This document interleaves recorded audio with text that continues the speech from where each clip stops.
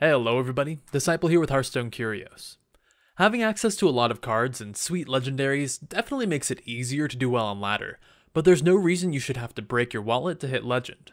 One of the most common questions new or budget players ask is, what should I replace this card with, because I can't afford it? That's why today we thought we'd talk a little bit about how to figure out what to replace the expensive cards with in deck lists, as well as some of the more common examples of replacements. So let's get right into it. Let's start with what most players do, which is just replacing the cards they don't have with similar but worse overall cards.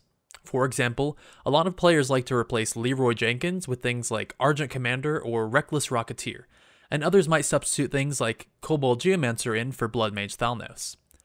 Now, sometimes this is a good way to go, but other times, just because a card is similar doesn't mean it's a good replacement at all.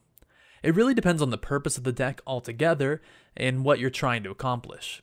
For example, if you're playing a Shaman deck with Spirit Claws, Maelstrom Portal, etc., you're definitely going to want the Geomancer because you really need spell damage. On the other hand, if you're playing Leroy in something like Pirate Warrior as a finisher, where it's not a combo piece but just a source of burst, you might want to consider something else entirely than just another charge minion. All of the cards in Pirate Warrior essentially do the same thing, which is try to kill the opponent as fast as possible, and the deck already does have a lot of burst damage. That's why instead of replacing Leroy with much worse cards like Argent Commander or Reckless Rocketeer, you could just fit in a card that's generally good in Pirate Warrior, depending on the version that you're playing. For example, if your list only runs a one of, something like a South Sea Captain or Mortal Strike, you can put in another which is going to be much better than a worse version of Leroy, or if you don't run something like Acidic Swamp Ooze, you could put that in to try and beat the mirror. This brings us on our next way to substitute cards in, which is to put in another card that's just strong in the deck but doesn't accomplish the same thing as the card you're replacing. This method generally works a lot better, but it's really important that the card you're replacing isn't crucial to the overall game plan, and isn't in a critical spot on the curve, and isn't a part of any combo as well. For example, you wouldn't want to replace Blood Mage Thalnos with Doomhammer and Aggro Shaman, because you want to have a good 2-drop on curve, and the spell damage is pretty crucial to your game plan as well because of how many spells you have that are affected by it. Doomhammer is definitely a good card, but at that point you're sacrificing a little bit too much synergy and just putting in a good card in the deck. On the other hand, let's take a look at replacing something like Ragnaros in Reno Lock. Is Ragnaros a good card?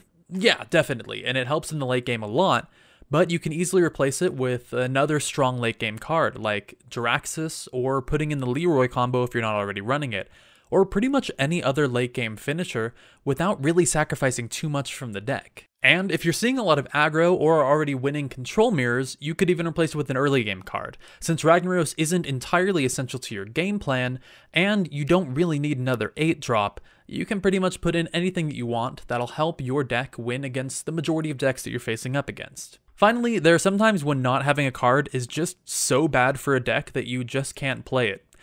This is really unfortunate, and it kinda sucks for newer or budget players, but it's definitely an important situation to be able to recognize. These cards tend to be combo pieces like Kun and Aviana, late game finishers that are irreplaceable in the deck they're played in like Jaraxxus used to be in Hamlock, or other types of cards that are just crucial to their decks like Ice Block and Freeze Mage, Edwin and Miracle Rogue, and many others. You can never really play a Murloc Paladin without anything can happen, and likewise there are a lot less obvious examples of decks that are just too hard to play without certain cards as well, and learning how to identify those and how to know when to just move on to another deck and try out a slightly less good version of it that you can afford to is very important to learning how to ladder. These are generally pretty easy to look out for, but they're definitely still important to know, because too often players will try to play Control Warrior without late game, or Freeze Mage without Alexstrasza, and be really disappointed. Finally, because this is probably the most asked question ever, yes, Patches the Pirate is still so insanely good to the point where it's probably not worth playing Aggro Shaman or Pirate Warrior until you can craft him, because it'll actually affect your win rate by quite a bit.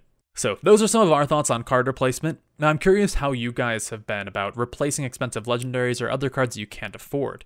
Are there any good replacements that you've discovered, or any good decks that you found that are just cheap to build overall? Anyway, it looks like that's going to be it from me.